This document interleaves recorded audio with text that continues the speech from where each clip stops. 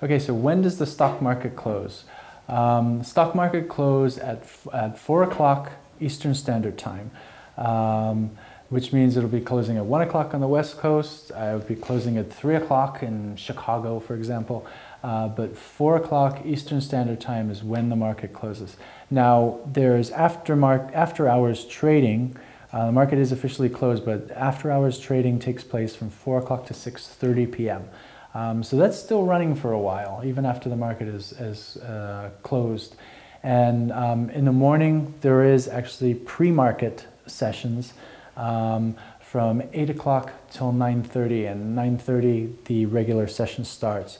So for the full normal session day for the stock market, it's 9:30 to 4 o'clock, and that's Eastern Standard Time. And the days for those hours are, as usual, Monday through Friday, and a 5-day week. The market is closed all day on Saturday and Sunday.